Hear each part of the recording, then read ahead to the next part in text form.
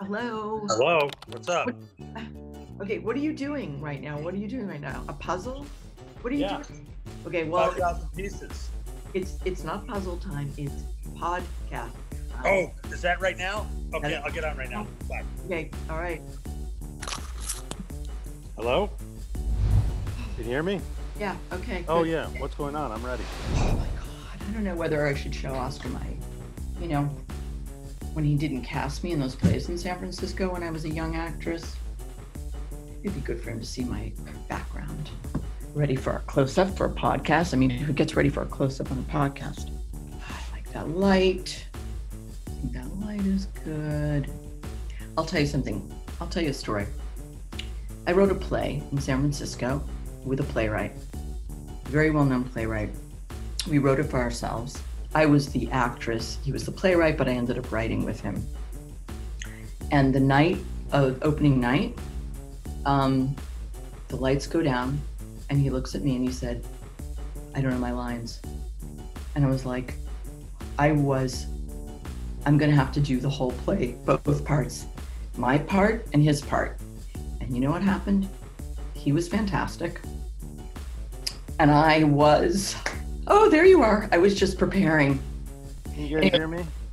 It reminds me of Jesse because he always gets really nervous and then When do I get really nervous? but then stage and it's like you take over. So I was just telling the team a little bit about. There we go. Well, first of all, just so you know, I won't be talking about my theatrical background. Thank Awesome. God. Thank God. Well, what do you mean, Jesus? I mean, we've been depending on my theatrical background for the last 20 years to keep this thing going, but I'm just want to, say. Anyway, the last time we saw Oscar, it was, remember what it was? It was people were shutting down. Weren't they shutting down? It was Richard III? What was it? The other one, Great Prince. Well, we should know our Shakespeare since you're such a scholar. Hello, there's Oscar. Hey, Oscar, how are you? Oh, it is good to see you, comrade.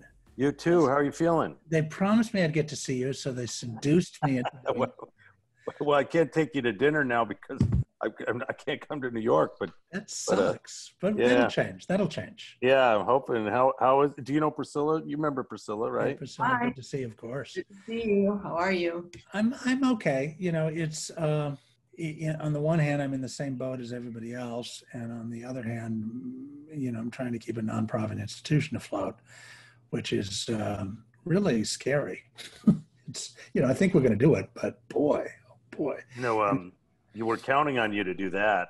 Well, I think we will, but there's both the fact that we're all going a little insane now at the 6-month mark.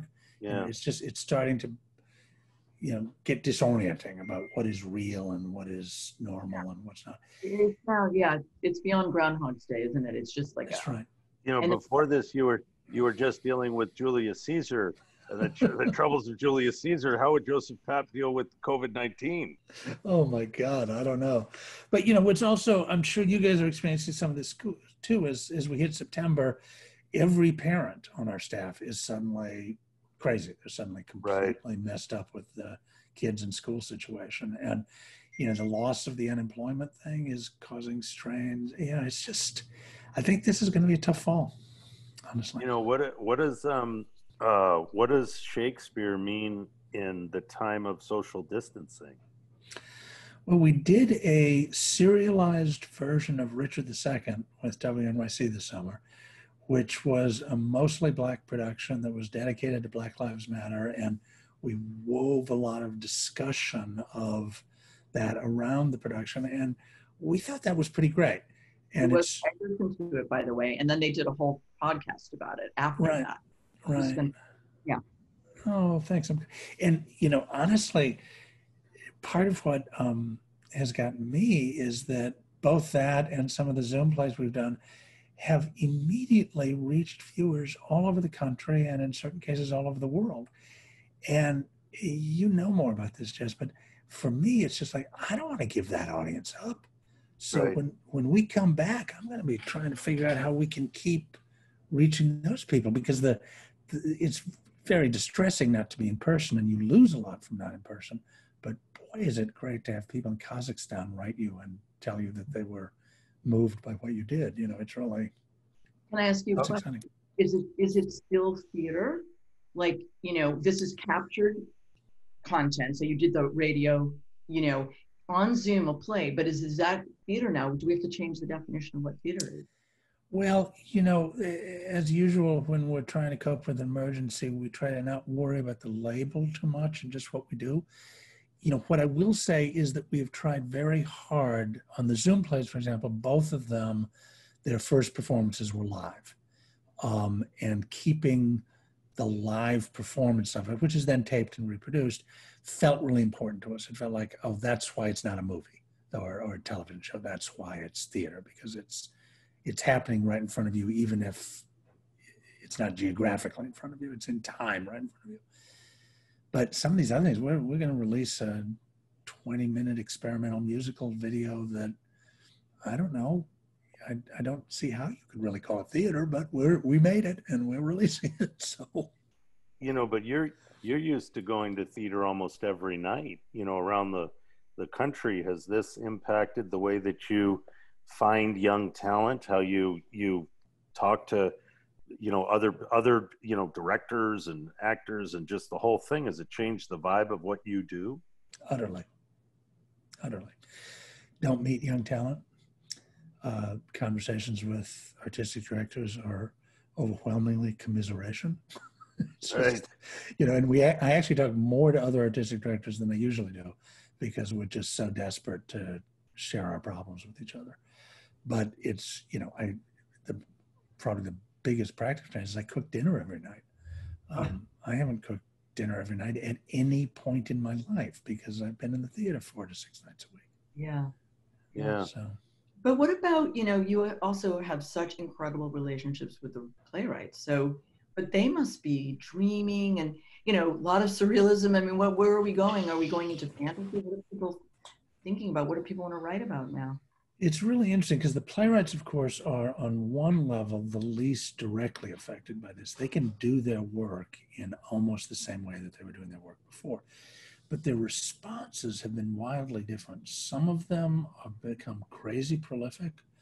My friend, Mr. Kushner, is probably writing more steadily than I've ever known him to do. It's not necessarily, at lightning speed because it's Tony, but he's writing every day in a way that it was always a struggle for him. Between us, this isn't for announcement yet, but Susan Lloyd Parks has gone back to writing a play every day. And she's keeping what she calls the Journal of the Plague Year. And it's every day a play, and we expect that she will keep going until the plague is lifted, and then we'll figure out how to produce all of them. Yeah. At that point, hundreds of plays. I mean, they're short plays, but so every writer is different in how they're AIDS so, disproportionately affected the theater at the time that a lot of people who were great playwrights were around, passed away from that plague. And, it influenced that art for a long time. A lot of art that wasn't made because people fell on the road there, like, how do you see this? How do you see COVID affecting, the art that's coming up, and have we lost people? Like, how do you see this time? Yeah, no, of course we've lost people. We haven't yet had the kind of seismic shock that we had when Michael Bennett died or when Charlie Ludlam died. And, when I think of the hole that was rent in the American theater by Charlie Ludlam dying, is just great. I mean, just that body of work just vanished. Horrible. We haven't had anything like that yet. But the thing that's, I think, a great comparison with the AIDS crisis is actually the combination of the COVID crisis and Black Lives Matter. Because what the AIDS crisis, of course, funded the big picture afterlife of the AIDS crisis was a level of empowerment and fierceness and ultimately normalization of the gay community in America that was unimaginable beforehand. And that crisis forced that community to become militant, forced that community the community become unified and ultimately take their story out in a way that it changed what it means to be gay in America. And I think it is possible that something similar is happening with the Black Lives Matter movement. It is possible that, that COVID in a way is separable, but given its disproportionate impact on Black and brown populations, it's not really separable.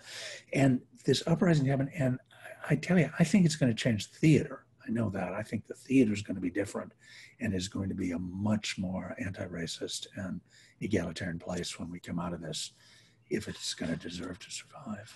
Young people in the the Black Lives Matter movement, it's much harder for them to get that voice to find its way to you, to develop. You've developed so many young artists over the years. It's like how, in the time where we physically can't meet, how do you recognize that talent and how do you find it, rise it up and support it? How do we, when we came out of AIDS, we had mechanisms. You still had the theater, you still had an audience where you could go, workshop a play and figure it out.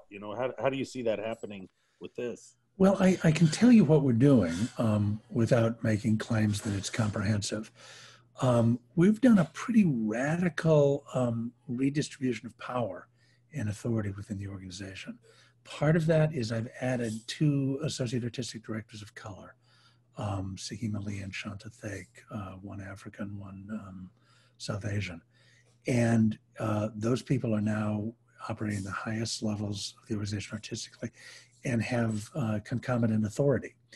And there are other artistic staff members of color, other program heads of color, and Black program heads who essentially I've delegated more authority to.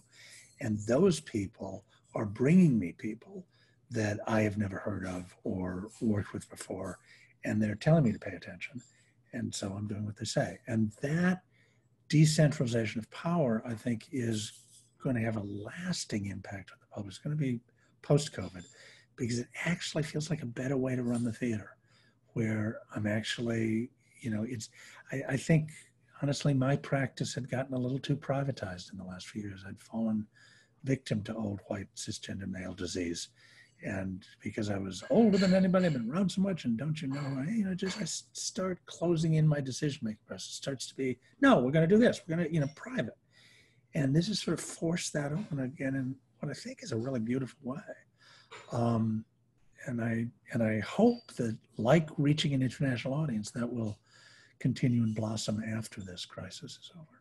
We have to introduce you, Oskar. We realized we're in the middle of our story, but everybody who's listening or watching, this is Oskar Eustis, the director of the incredible public theater and many other things that he's done in his life. But anything else you want to say about yourself? That's the most important thing. Other than that, I'm married to the greatest woman in the world, and my daughter hung the moon. But other than that, those are good. So, Oskar, or do you have a question, Priscilla? No, go. The theater always leads the way. We started by talking about Julius Caesar, the controversy around Julius Caesar. And I guess that we've, for a long time, had a way, we've all, at least in my lifetime, counted on the theater, songs, theater, to lead the way. Is it harder to figure out how to do that during this time where now because we've seen plays done every which way you could do them, but now we've taken away the audience. Is this a new complication to the way art is going to lead us forward? God, yes. It's incredibly difficult for us to figure out how to deal with it. But it's our job to deal with it, right? I spent about 3 to 4 weeks. I had COVID and was hospitalized right at the start of that. I was actually in the hospital when we shut my theater down. I went in on the 10th of March. We shut the theater down on the 12th. And when I came out on the 15th, it was a new world. And I spent about 2 weeks, which I like to think was partly because I was still recovering, feeling sorry for myself and declaring to everybody who would listen that we weren't going to become a film studio, and we don't make television, we make theater, so we're just not doing anything until we come back. And after about 2 weeks, I realized I was being an absolute asshole and a coward. because just because times are really rough does not relieve us of the responsibility to propel our mission forward. And we have an obligation to the artists who make up our community. We have an obligation to the staff who work at the theater, and we have a real obligation to our public, to our audience. And it's not like they don't need what we're doing anymore. We can now measure it by eyeballs and views, and we've got hundreds of thousands of people who want what we're producing. So we know there's a need for it. We know there's an appetite. We just have to figure out how to do it, because as Marx said, forgive the gender, men make history, but they do not make it in conditions of their own choosing. This is very much where we are right now. We didn't choose these, but we have to work within them. I'll ask you a question that when you think about going back to some of the theater, you were working on 70s, 80s, San Francisco, when you think about Maria Irene Fornes or some of the other, early, playwrights that were also in the real world, right? So the real world is still a possibility if you're social distance. Can you be at Washington Square Park, for example? Can you bring people to the park and still do some magnificent things? And we're going to get into winter now, but just the idea of, not being in that enclosed space, but like using more of the city in a way of those things that you're working on or been doing or thinking about. You bet. And in New York, we have pretty tight legal restrictions on what we're allowed to even attempt to do, because of course, for absolutely righteous reasons, the government is interested in us not bringing together a large group of people in a dangerous way. So, and unlike motorcycle riders in Sturgis, we completely respect that and believe in that. So part of what we're exploring is how can we get people together but stay safe? And over the course of the fall and winter, there's a number of projects that we've designed that are different experiments in that, both in terms of things that we do outdoors in a pop-up manner, things that we do outdoors in a ticketed and sort of carefully constrained environment. But also over the course of the winter, we're going to be putting up at least 4 experimental shows that work for 1 or 2 people at a time, that work for tiny audiences. And again, as always in this case, you're trying to figure out how can that limitation become a victory. And there's a couple of the projects that are pretty far along now in terms of the miniature audiences that I think we're going to make some intimate experiences happen that people, I think, are just going to be incredibly hungry for. One of them is specifically about finding ways to become deep with an absolute stranger. And it connects up 2 people at a time in a completely safe way with a series of prompts that, it's really interesting, right? So it's not going to generate the ticket revenue that Hamilton generated in the past. And it's not, but it's worth doing. But it's also those kinds of experiences. What was it Maria Abramovich? I think somebody, she did that thing in the museum. I don't know. Whitney, right? Abramovich, yeah. But everybody was watching. But so that's an interesting thing, because what is theater? Okay, what is your definition? Is it just an experience in the real? Well, now it's changing, but it is still the kind of ritual of gathering. So if you have 2 people or 3 people, that is a really incredible thing, because it will change like theater every time you do it. Right. And that in itself could be a scalable thing that could go on for a really, really, really long time. Right. And then that story changes, right? Depending on who the folks are. Is that like a curated thing that a playwright is designing, or? The specific one, which I would say more about, although I can't announce it yet, is the creation of a devised theater company that we're close to. And it's 2 folks that have been working on it together, and they're amazingly creative people. So I've done beta testing of the early versions, and it's very exciting. But look, I'm not going to be happy, and I don't think anybody in New York is going to be happy until the Delacorte opens again with free Shakespeare in the Park. There's part of me that's kind of hoping we can't open up till the summer, because the first thing I'd like to do is open up on that stage for free for 2,000 people at a shot. And, you know, if we actually go with someone without being able to do that, I'm going to be in a very bad place. You know, Because- Julius Caesar's been produced for the last, it's longest continuously produced piece of material in the world. Usually you guys do it in, when Obama was, the guy, it reflected Obama's policies. When Trump was the guy, it reflected Trump's policy. It became incredibly controversial. But if we did it today, if you did it right now, you were going to put it up, what constraints, what would you do to the story now? I don't know what I'd do to the story. And I was so happy with what I did in 2017, although so many other people were so unhappy about it. What happens, you get in the room, and literally what happened in that production in 2017, I kept saying, I'm not going to want it to be this literal. No, I am not going to want Calpurnia to speak with a Slovakian accent.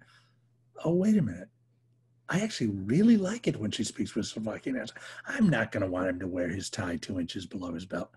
Well, actually, that looks great. So what I found, and to my surprise, that the more literal, the on the nose that production was, the happier I was with it.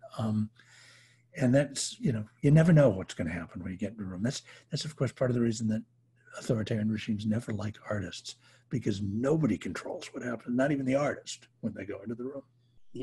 Why do you think that Shakespeare, still has that lock on all of us? The man has been gone a long time, 300 years, maybe 400 years. What is the thing that no matter what's happening, it's always good, it's always interesting? Like, what's the thing that you think it does? Well, look, Shakespeare was the most gifted writer who's ever worked in English language theater, maybe in the English language. I mean, there's no question that he had natural gifts that weren't taught by anybody and were just a gift from our creator.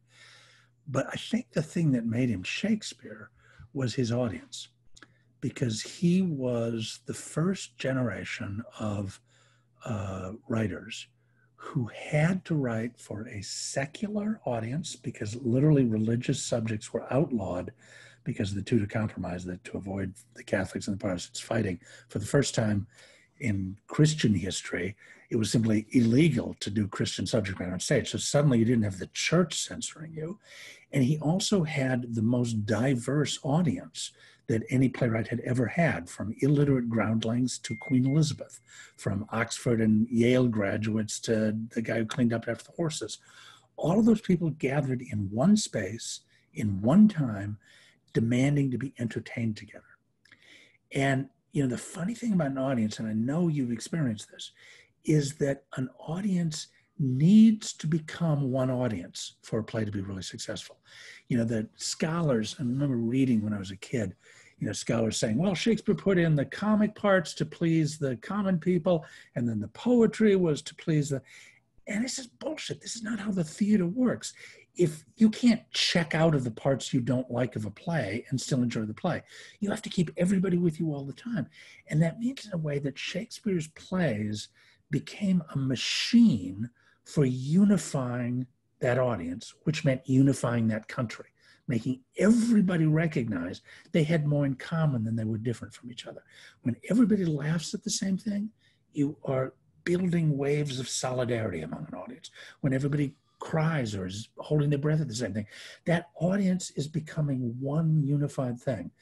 And Shakespeare had to do that. If he didn't do that, he wasn't going to be able to make a living.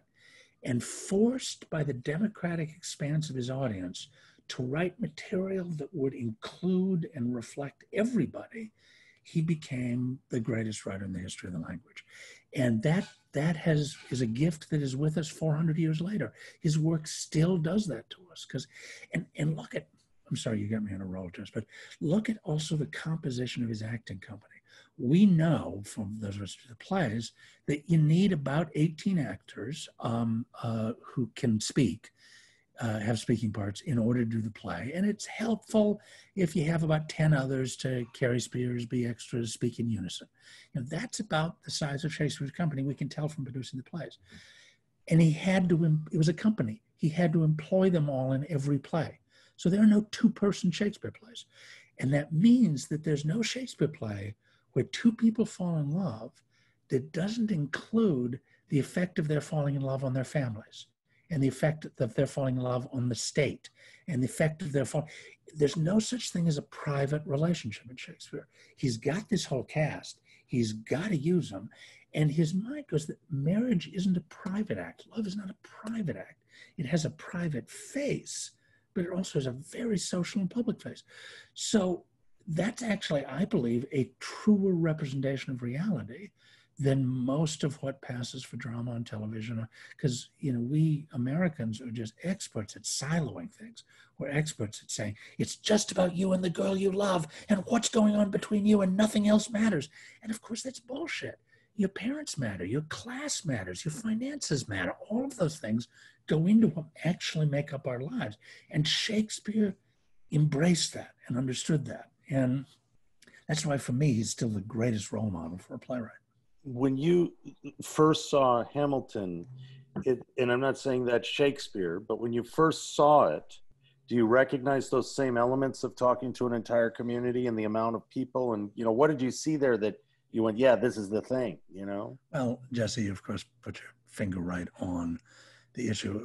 I worked on Hamilton for 3.5 years before we opened it, so I saw it in progress. And within weeks, I was using the Shakespeare comparison, because on a certain level, you just look at Hamilton and you go, this is exactly what Shakespeare did.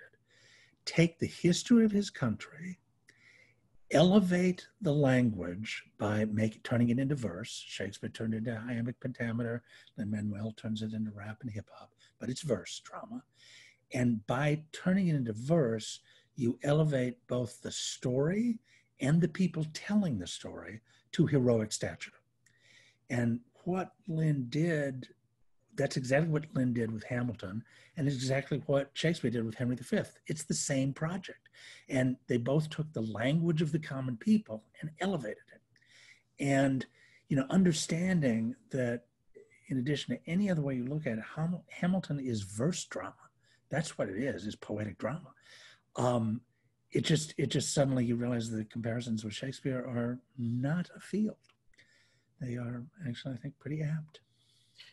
You know, you're dealing with the classics, and then you're dealing with young artists who are finding their way. They don't necessarily know their way. What's that? You know, I don't know how you would describe that, but how do you, you know, young directors, young writers, even actors, you know, how do you maybe emerging voices? I don't know. How do you think about that? This is a horrible time for people who are at their early phases of their careers and early phases of their life as artists. It is a much more damaging time for them than it is certainly for people like me. I mean, I've had much, much more lies behind me than lies in front of me for my career. I've had my career, and I've been incredibly lucky. But when I look at my daughter as a theater director, she's just one example of 20-somethings who are suddenly faced with not just a delay, but an utter suspension of their ability to work in their chosen field.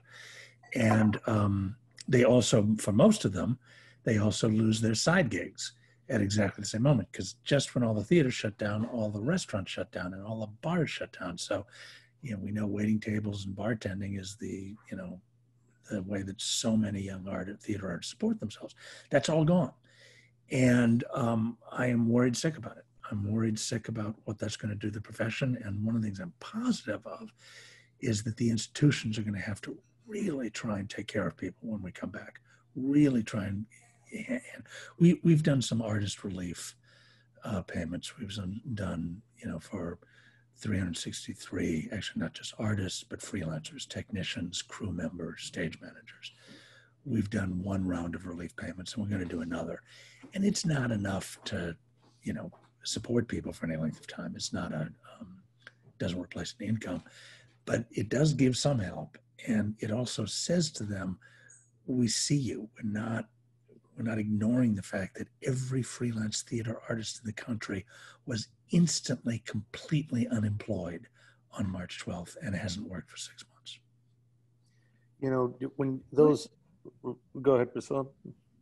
No, I was just going to ask what it's like if you're able to go out, you know, what it feels like to be in New York right now, what what does it feel like? What is going on? And what's the feeling? I mean, New York, the city, is that stamina, that resilience, is that there? I mean, the city has been through probably more than any other place in America, anyway, in the United States. What's it like now?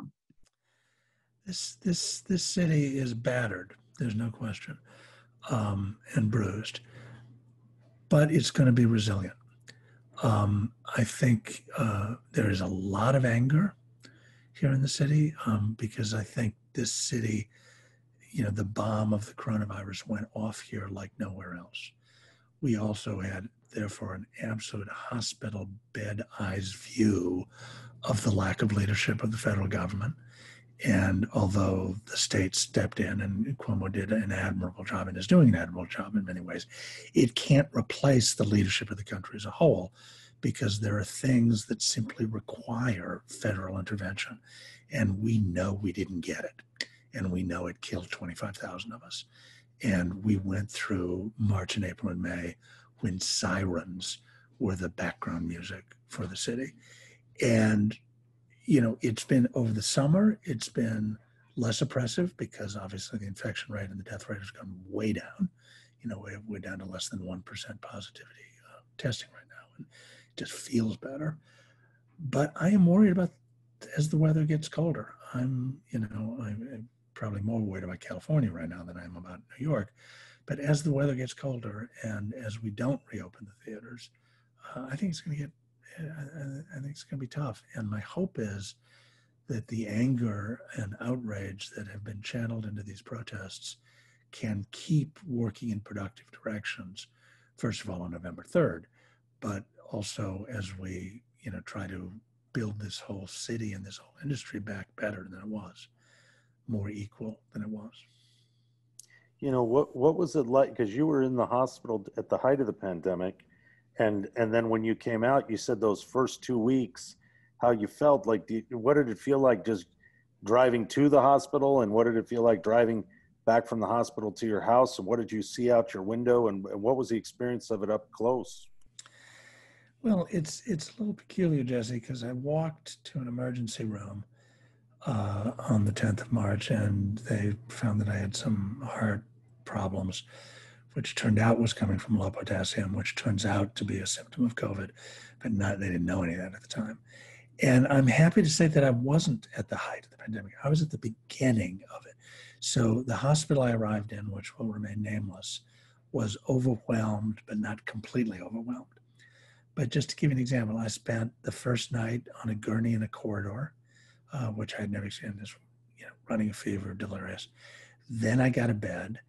And at a certain point, I had to remind them that I'd been there 30 hours and nobody offered me any food. I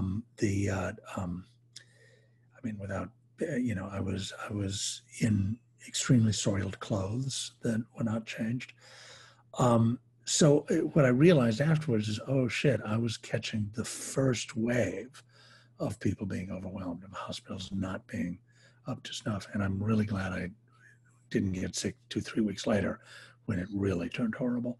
I mean, what plays went through your mind? What art went through your mind as you were sitting there? I mean, because you've experienced all this for all the years you've been doing this, all the plays you've ever read, all the movies you've ever watched. What went through your mind as you were there? Well, honestly, Jesse, it wasn't really plays. What was going through my mind was a lot of thoughts of the end, and a song by a famous songwriter that's called "I Shall Be Released." I just sang that over and over and over in my head, and I was not myself, and my wife ignored all the advice of her friends and came and sat with me for 2 days. Everybody said, "You can't go there. You can't go there." They hadn't visitors yet, and she just came and sat next to me and kept me talking a lot, but I don't remember a lot of what I was talking about. I was, in the only really saving grace is I was so just shocked. I didn't feel afraid at all. I mean, it just never occurred to me to be afraid. And my friends were sure I was dying. I was just like, I just need to sleep. And then I You came know, out. when you were back at your house and you were finally starting to feel yourself again, were you, and you, I mean, New York was, I have so many friends there, it just said that it was a symphony every night of sirens going down the street. Like, as you heard that, and you were lucky enough, there, but for the grace of, goes I, what were your thoughts then? Well, first of all, I felt incredibly lucky because although they don't know for sure how long my immunity is going to last, I have tested positive for antibodies.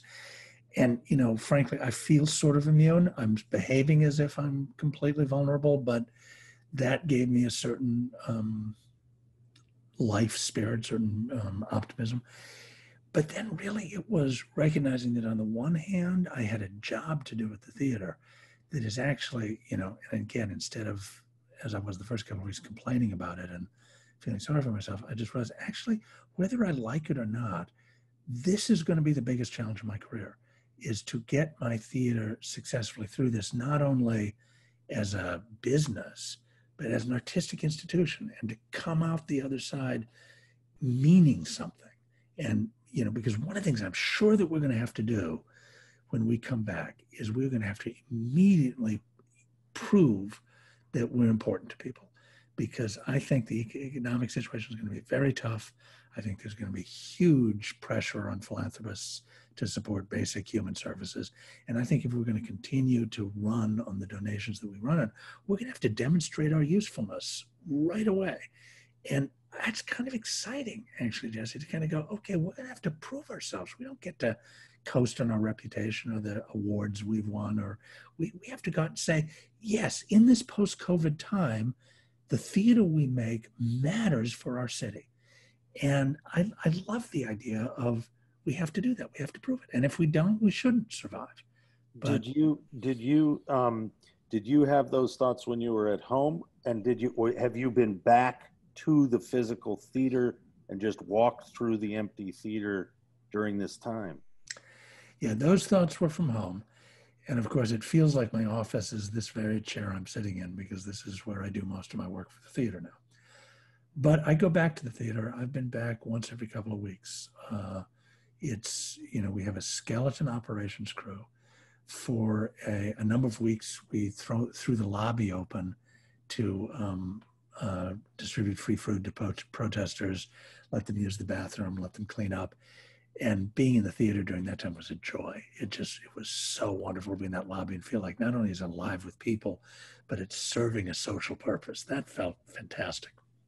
You mentioned the sirens, Yeah. but we also heard all the stories that it started in Italy, of people going out at night and whether they were banging on pots and pans or blowing the horns. That is theater to me. What was that experience? Because that felt so theatrical to see it, but what was it? Do you remember them? Oh yeah. I mean, we did it every night at 7 p.m. on my block. And I participated till the end of June, so April, May, June. And then we went back to Minnesota for a couple of weeks. And when I came back, it wasn't happening anymore. And I think it had run its course, but it was an absolutely emotionally significant event. I think more for those of us banging pans than for the frontline workers. But for us, it was sort of a way of saying, we're still here. We're making noise, and if you'll forgive the slight rush of class envy, those of us who don't have houses in the country stayed in the city, and we're doing just fine, thank you. Oh, I know. Yeah. Well, It's in New York now, the restaurants are out on the street. And I mean, is there any way to do theater out on the street in front of the theater, or is that not a way of thinking about it? Well, we're experimenting, as I said, with a couple of things this fall, and we'll see how they work. Again, what we have to be sure of is we're actually giving something of value. It doesn't do any sense to just get away with something. And so I will tell you a little. The first project that we're going to try to do that is intended to gather live audiences is a Get Out the Vote project, and it's a short musical but it is designed to inspire people to go vote by telling the story of the Voting Rights Act. And that, we're trying to figure out, okay, how can we do that? And there's a couple of ways. We can go to places, some of our community partners have large parking lots, for example, and we can go to that parking lot and we can tape out the safe distance for everybody to stand. And in that way, we can actually, have people sign up for it. It'll be free, of course. We don't charge for anything. But, and there's also, we can experiment with some pop-up places in some demonstrations, for example. And what we just have to be careful about is that if it gets unsafe, we need to stop doing it. Because again, I'm not going to be party to encouraging people to be unsafe. So we have to figure all that out, but it's fun trying. In this, when we have times like this that we're going through now, it could be Pearl Harbor, it could be, the AIDS crisis, it could be any number of things. Because today is September 11th. September 11th, how important is it? Like you say, we have to prove ourselves, but how important, theater is the place where the, a crisis can be processed for the rest of society. If we don't have theater, that really tears at the very fabric of democracy. So how important is it for us to, your mission, and just that we come back strong? Because it's not if this is important, it is definitely important. Thank you, Jess. I certainly feel that way. Look, the specific thing that I think we have to face is that this pandemic has brought home the inequality in American society that has always been there, but has absolutely exploded over the last 40 years. So part of what I think the demand for the theater is, we've taken steps to expand our audience. We've got a mobile unit. We don't charge for free Shakespeare. I think we have to make some giant leaps to do that. We have to prove that the theater is not just for the few, for the elite, for those who could afford Scalper or Hamilton tickets. And, one of the things that we're talking about now is that when we're first allowed to gather again, we might send out multiple mobile units. So as soon as we're allowed to gather again, we go to where the audience is. We don't ask them to come to us and sit in our spaces. We go to their spaces and perform for them.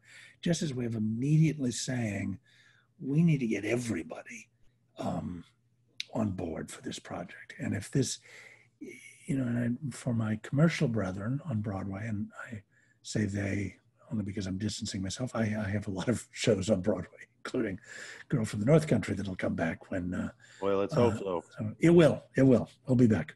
We might not make any money, but we'll be back. But our Broadway brethren depend on the tourist industry in a most extraordinary way. And I don't know how fast that's going to come back. So I think the economics of the theater are going to change. So, I think we have really got to make sure that we are reaching the people who went through this in New York, and that we are speaking to them and celebrating them and honoring them in the work we do. Great. Yes, thank you, Oskar, so much for doing this. I really appreciate it. Oh, it's a total pleasure, and just somehow we have to get together. I don't know. Well, Maymay's back in New York, so I'm going to find some reasons to go. Maybe we could sit far apart on a sidewalk and talk. I would be up for doing that. Seriously, because I feel relatively safe myself, and I take distance walks with people. So if you're up for it, let me know. Okay, I will. Good to see you, Oskar. Thank you very much. Thanks so much, guys. Take care. Yeah, he was great. A lot of interesting stuff there. But you know what? There is good to catch up with New York. It's a lot to think about when you really do think about, the ripple effects of everything that's going on, but also the possibility of how things are going to change. And it's true, because there were a lot of articles about theater in New York being an elitist, old white men, running it. And so whatever can come out of that, it could be great. They've had a legacy, I will say, of doing incredibly diverse work in public theater. They was never like only doing one kind of play, but it was good to, kind of to have that conversation. So I'll catch you next time. Okay, bye. Bye.